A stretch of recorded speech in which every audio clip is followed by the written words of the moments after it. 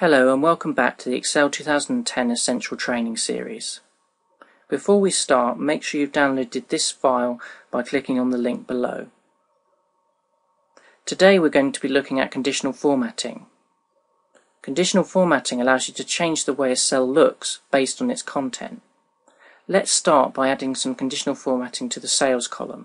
So highlight all the numbers in the sales column, click on conditional formatting, highlight sales rules and greater than.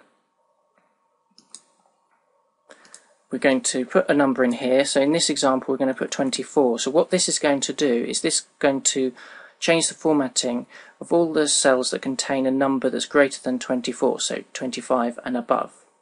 We then can choose what we want to change the formatting to. So I'm going to choose green fill with dark green text. If you wanted to, you could customize the format, but I'm just going to stick with the default one. So green fill with dark green text, press OK. Now if we look, all the cells that have a number that's greater than 24 is now in green. So if I were to change this one from 24 to 25, you see now that is gone green because it's now greater than 24. We're going to add another rule to this sales column, so highlight the numbers again, conditional formatting, highlight sales rules. This time we're going to do less than.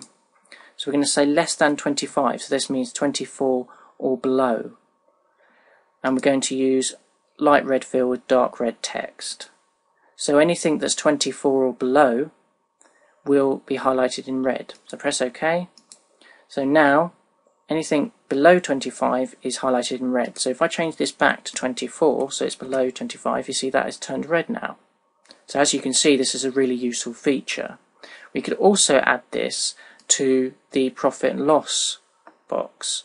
So if you click on the profit and loss box and conditional formatting again, we're going to do greater than. So let's do greater than 0. And we'll see if it's greater than 0, so we're making a profit. We'll have a green fill with dark green text. It's OK. And we'll add another rule. Let's do less than. So if it's less than 1, we'll have the light red fill. Okay. So at the moment we're in minus figures, so it is less than 1, so it's gone red. But let's try changing some of the sales figures so that we get a profit and see what happens. So let's change this to 20. So we're making a profit and now the cell has turned green. Okay, so that's really useful. It's really good to make things like profit and loss stand out and really obvious.